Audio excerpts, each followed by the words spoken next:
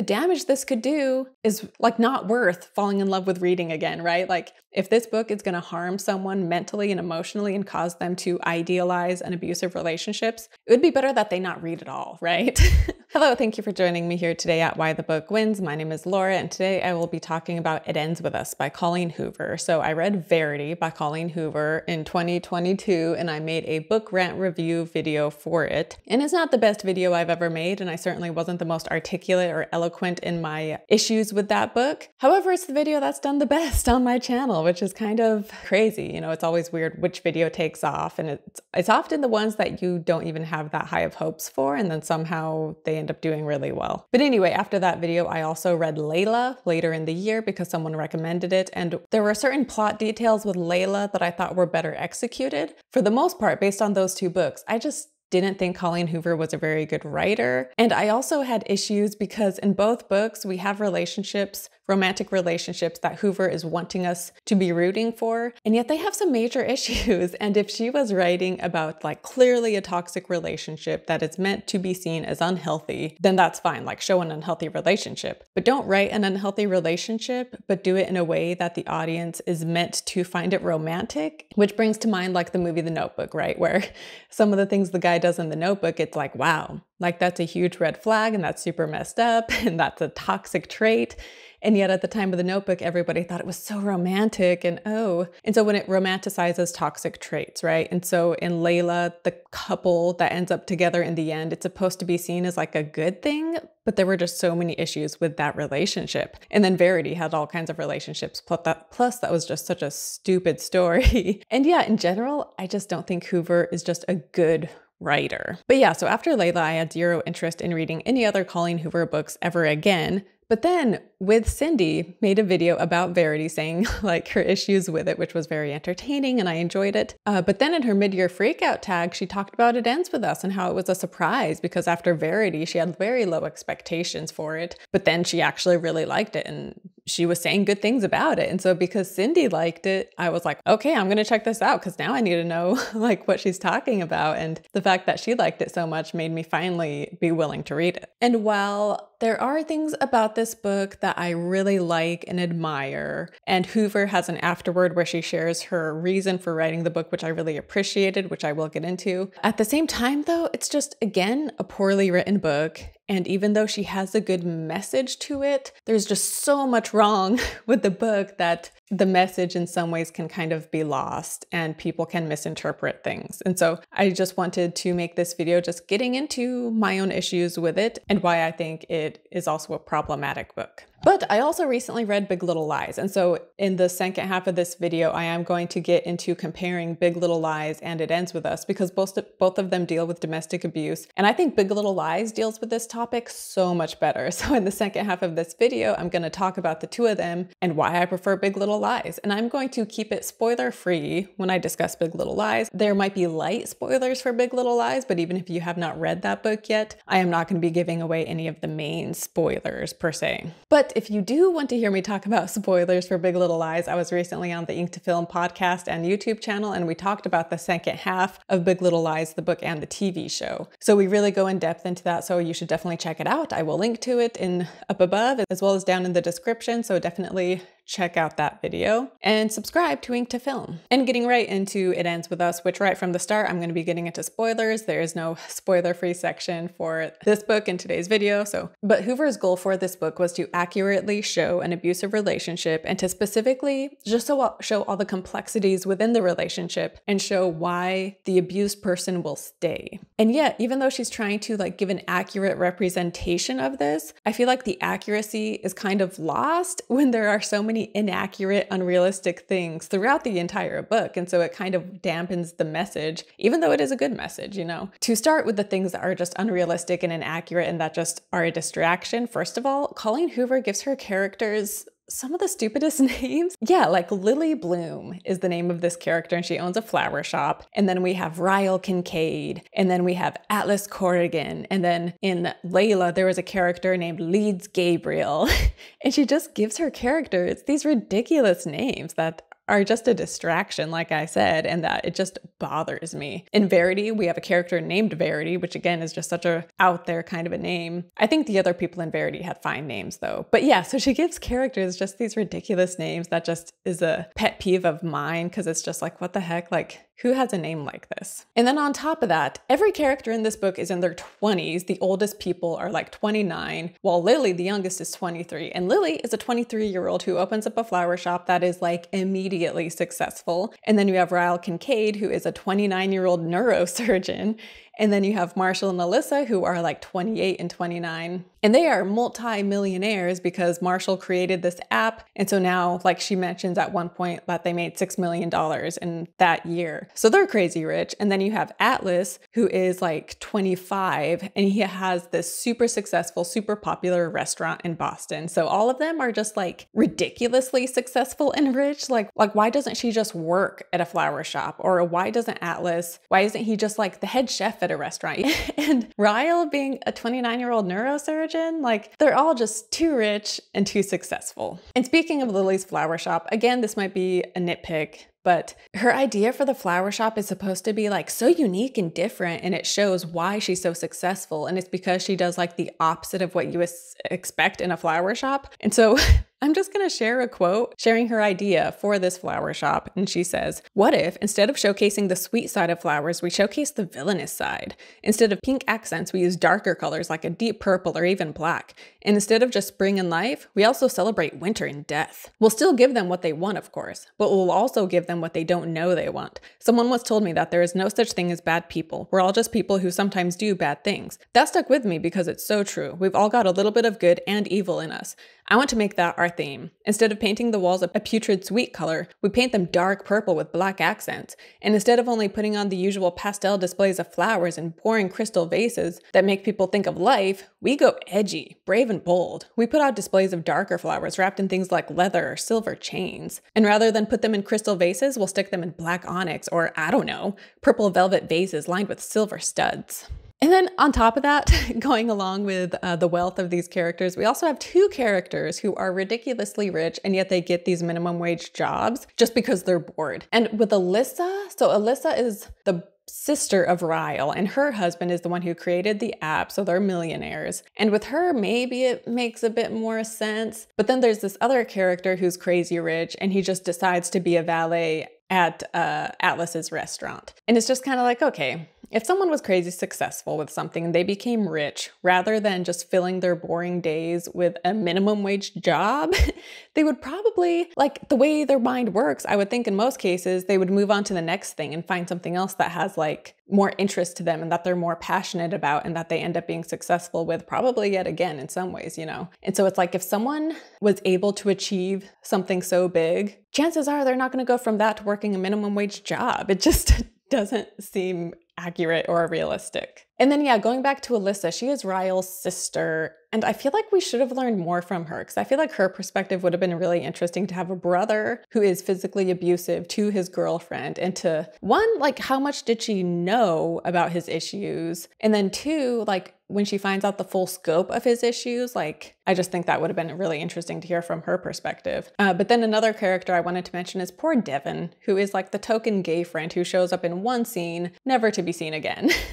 And so that too was just kind of like, okay, there's just like a lot of different cliches in this book, and he ends up being one of them. And then to get into Ryle, so Hoover said that she wrote Ryle in the first half of the book. She wanted him to be someone really likable and someone that the reader falls for just as Lily falls for. But honestly, like right from the start, he has all kinds of issues, which again goes back to Layla, how there is that relationship that is so unhealthy. And yet Hoover writes it as if it's romantic. And that's what she does with Ryle. Like in some ways, all these red flags with Ryle in the first half makes sense because he does have issues. But Hoover isn't writing it thinking she's writing red flags. She writes it thinking she's writing this romantic guy. And so it seems like there's just like, does she not know how to write a healthy relationship? Because even with Atlas, who we'll get into, there's issues there too. And yet the issues are shown as being romantic rather than being the unhealthy, toxic issues that they are, you know? But for example, early on, Ryle, they meet and he wants to have sex with her and have a one-night stand, but she doesn't want to have a one-night stand. She wants like an actual relationship. So they don't sleep together. And then later in the book, he comes to her door and he tells her that he knocked on 29 doors. He went through the floors one by one of her apartment building until he found her, and he did all of that work just to try to convince her to have a one-night stand with him. And honestly, a guy being like, please, can we just do it one time? That way I can just get you out of my head and I can move on with my life. Like,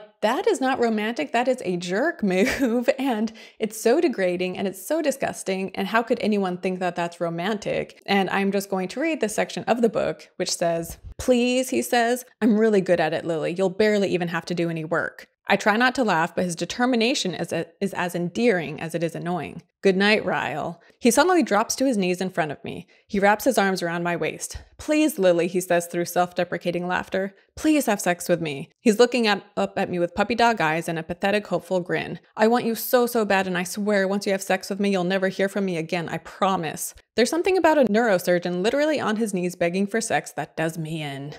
Are you kidding me? Like, oh my gosh, like I said, a guy who has that attitude, like that is not a compliment to the woman he wants to be with. That is an insult, and it is degrading, and it is disgusting, and a huge red flag, right? Like, if that's supposed to be seen as something that's like, oh, that's like so charming or something, like, no, that is not charming at all. And like I said, if Hoover wrote this intending it to be an obvious red flag, then fine. But she wrote it because she says in the afterword that she wrote Ryle throughout the first part in a likable way, she says. And so clearly that means she thought this was him being likable, I guess. And so just so many issues with that. Which, by the way, if this was written as Ryle having these red flags and Lily being drawn to these red flags, and like maybe there's part of her that realizes it's problematic and yet she's drawn to this problematic relationship, that would make sense because she comes from like an abusive childhood. So it makes sense that she would fall for a guy who has a lot of issues. But again, it's not written that way.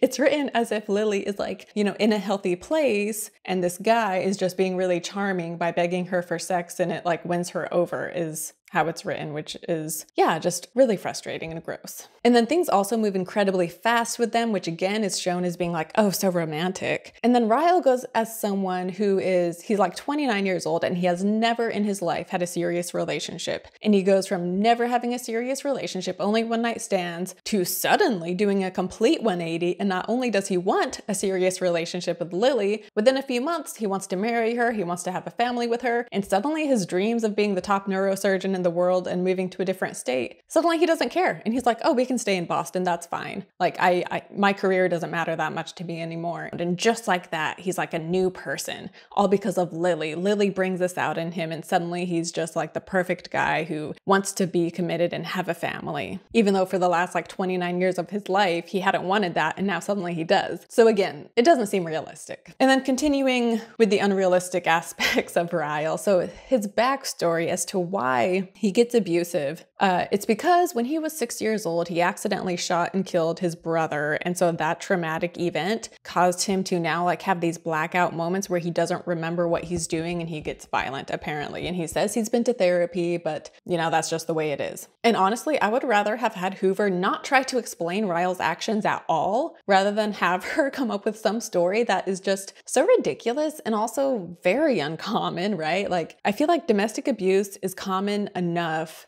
and it happens with people who have like a very normal reason, a normal background that leads them to be the way they are, you know? And so she didn't need to come up with some crazy story that's so extreme about a boy accidentally shooting his brother. She could have come up with something, like she didn't have to come up with anything, but it would have been more realistic, I think, to have had Ryle be raised in an abusive household. And so he sees his parents be violent. And even if he tries not to be that way, you know, maybe it's like in his subconscious from being raised around it, you know? Or it could have been something else, I don't know, but it didn't have to be something so extreme and so ridiculous ridiculous. It seemed ridiculous in my mind, at least. And then we do have, Hoover talks about her own father and how he struggled with alcoholism, and that kind of led him to be abusive. And so we do see that with Ryle. I think like 2 of the 3 times he is drinking, but I think one of the times he's sober. And she doesn't make a clear link between the alcohol and the abuse. But still, Ryle, if he was actually trying to work on himself, then I feel like stopping substances such as alcohol is like an obvious step to take, right? So if he really cared and was really trying to improve, then he would be getting sober.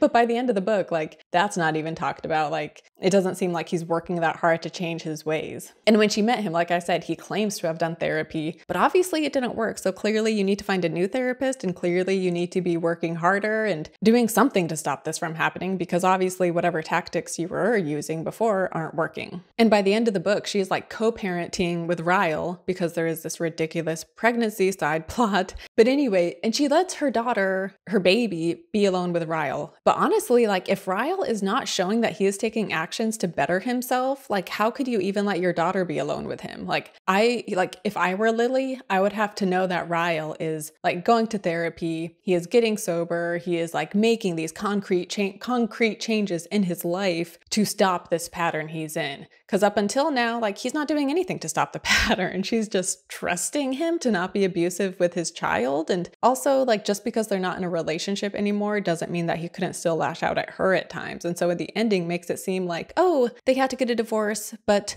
now that they're divorced, they can co-parent and it'll all be fine. And it just ends like too neatly when it wouldn't be that neat. And as if Ryle, like, his issues are fine because they only came up when they were in a like romantic relationship. And now that they're not, it's not going to be a problem anymore. But first of all, like, Ryle eventually is going to date someone else, and these issues are just going to come up again in his next relationship. And 2, Lily, just because she is no longer with Ryle, it doesn't mean that she is now going to have issues in her next relationship, because she also is not working on herself at all either. Like, clearly she has her own mental and emotional issues that she needs to address. And by not addressing them, she's just going to go from one bad relationship to the next, which leads me to talk about Atlas. So he is the good guy in the story and the one we're supposed to be rooting for. And the romantic relationship with Atlas is supposed to be the example of like the healthy relationship and the guy we want her to be with. And again, it makes sense that growing up in an abusive household as a 15-year-old, she would be drawn to this 18-year-old homeless kid who has his own trauma going on, But again, it's not shown as like, oh, these 2 broken people are drawn to each other. I mean, it kind of is shown like that, but it's not shown as being unhealthy in that they're drawn to each other's drama in a way. Instead, it's shown as being like so romantic and sweet. But he was 18 and she was 15. And I get that's only a 3-year age gap, but the issue isn't the age gap. The issue is that the younger person is so young. She's 15 years old. That's crazy young. She's so naive. And an 18-year-old should not be getting romantic with a 15-year-old. And he does wait till she's 16 before they finally are like intimate, which I guess is supposed to be admirable of him to wait. But like I said, he was 18 and he just shouldn't have been getting physically involved with a 15-year-old or a 16-year-old. And also he says he is waiting to go into the Marines and he's waiting till he's 19, but that makes 0 sense. Like, you're legally an adult right now. So what's stopping you from joining the Marines? Like, why are you here? Why are you homeless? Like, go in the Marines. You're an adult. You can do what you want. And so it's never explained why he waits. And so that was a huge plot hole right there, because once you're 18, you could have joined. What are you waiting for? So yeah, in their teenage romance years, there's definitely some unhealthy things going on between the 2 of them, but it's just seen as being like, oh, so romantic and young love, and Atlas is just so good to her. And then flash forward into the future when they meet each other and he sees that Ryle has hurt her, he gives her his number and he's like, I hope you never have to call me, but here's my number in case you do. And then of course she does end up calling him. And that whole thing of Atlas saving her essentially, and she has his house to go stay at, and she just conveniently has this past lover who is now rich and hot and single, and she has him to go run to, is just a very annoying trope. And that again is something that I think is very cliche, and it romanticizes being rescued from abuse, and so I don't like that at all. And also the Atlas love story, including the past, like their teenage romance, that was not necessary to the story, and then her being rescued by Atlas, it all just detracts from what should be the focus of this book. And she should be the one who just rescues herself, and also Colleen Hoover. So her mom was abused by her dad, and the mom leaves the dad, and she has no resources. And Hoover says how like it was a really tough time the first few years. And I would have loved to have seen that in this book, because Lily, she has millionaire friends, and she has, like I said, she has Atlas she can turn to. And I would have preferred a story where things weren't so convenient and where she didn't have a guy who was saving her essentially. And even though, I mean, it takes a while for her to get with Atlas, so it's not like she goes from one guy to the next, he still saves her from the situation. And I just don't like that at all. And she should have, I mean, yeah, sure, she could have relied on her mom, and that would have been better than having her rely on some other guy. And the whole thing about how like, oh, Atlas and I are just interconnected and will always be that way. Like that just bothers me. I don't know if that would be considered codependent or something, but it's like, okay, just because he was with you for a few months when you were 15 and he was the first guy you were ever with, like now you just have this forever connection to him or something. You can't let each other go. And I just find that to be pretty cheesy and cliche and unromantic. And also the fact that, so Atlas and Lily, when they're teenagers, their relationship has a lot of drama because one, he is homeless and she is helping him, and two, she has her dad who is abusive going on. And so this whole situation, this whole relationship is built on a lot of trauma and drama. And the fact that neither of them, we don't see Lily ever going to therapy or doing anything. Atlas, I don't know. But now that she is getting with Atlas in the very end of this book, once she leaves Ryle, who's to, like their relationship will probably now have some other kind of drama in it because that's what they know, right? And she broke one cycle, sure, but she didn't do enough to completely break the cycle because she could just go into this relationship with Atlas, and if there's no drama going on, the two of them, one or the other, could start causing drama because it's what they're familiar with and they're uncomfortable with a boring relationship without drama, right? And that's what happened. That's what happens when people are raised in abusive households. They crave these toxic relationships that are full of drama, and sometimes they create the drama themselves because it's what they're familiar with. And so until you do that work on yourself, it doesn't matter if you break up with one person, you're just going to end up with someone else who gives you the drama that you crave, or you will provide the drama that you crave. And so that whole aspect was just not addressed at all in this book.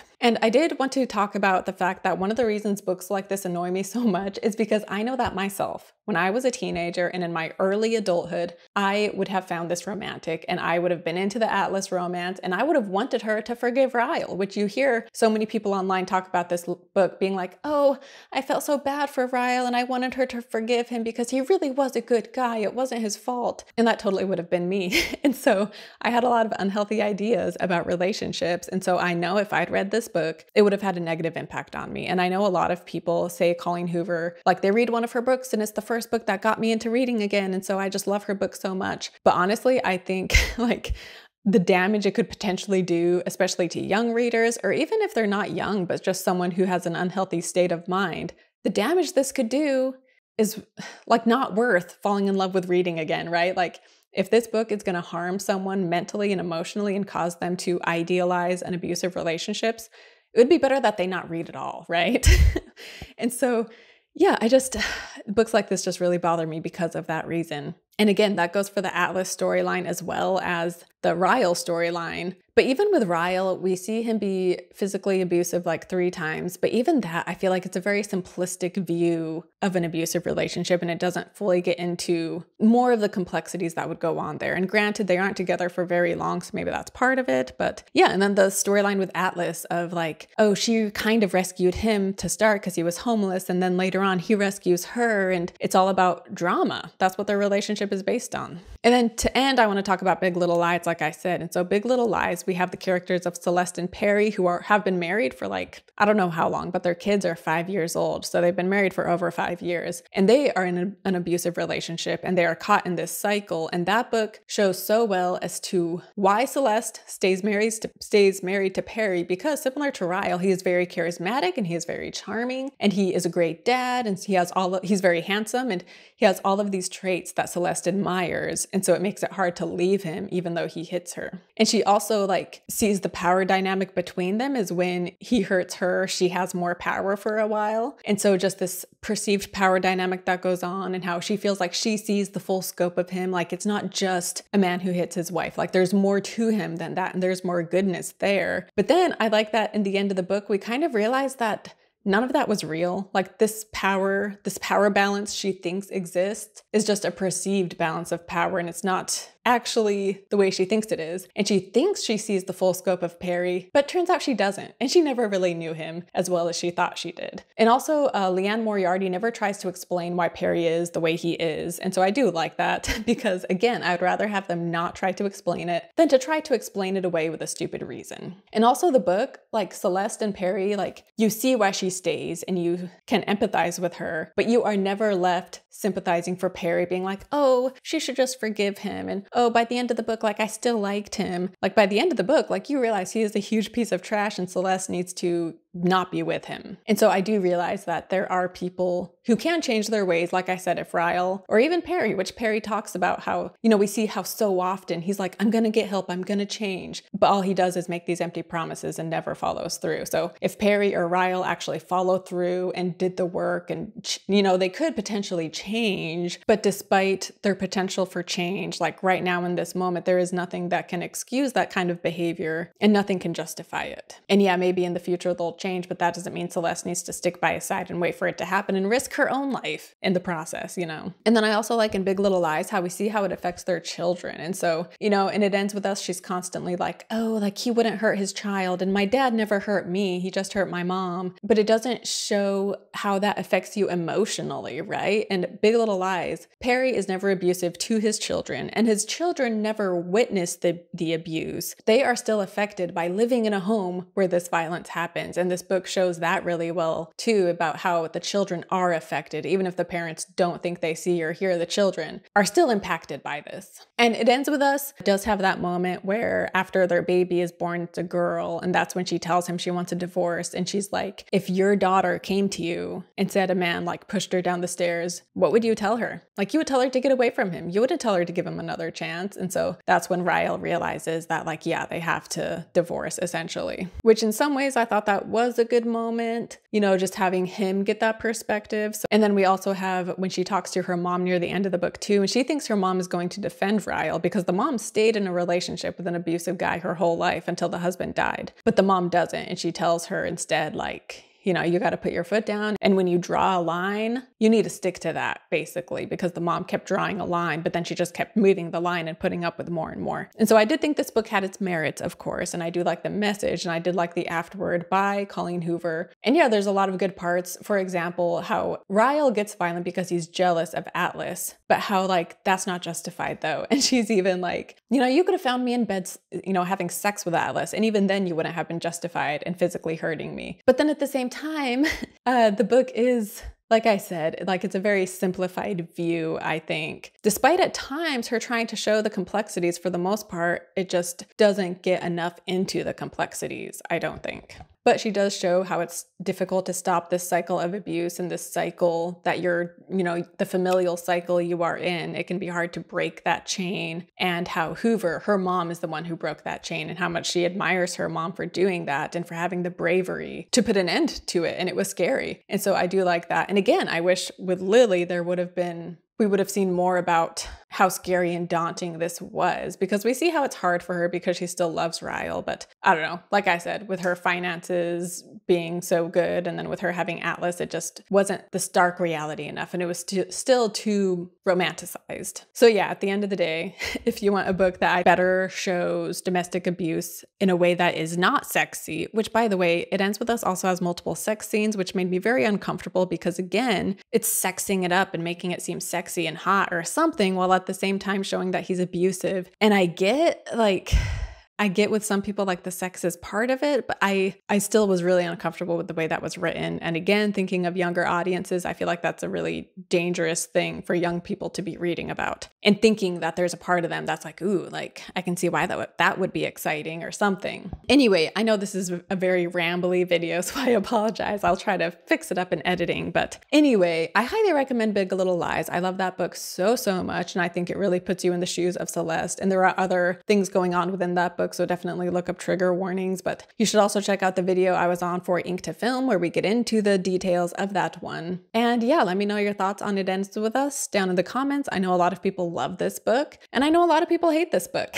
I'm somewhere in the middle of the road. Even though I just went over all of my problems with it, I don't hate the book. I just have issues with it, you know? So yeah, share your thoughts down below in the comments. Don't forget to like and subscribe. And if you liked this video, then I will also link to the video where I talk about the book Layla. So I talk about it. It's the first part of this wrap up. So if you watch this wrap up video, Layla is the first thing I address. So go ahead and give that a watch too. And thank you so much for watching this video, and I will see you next time. Bye.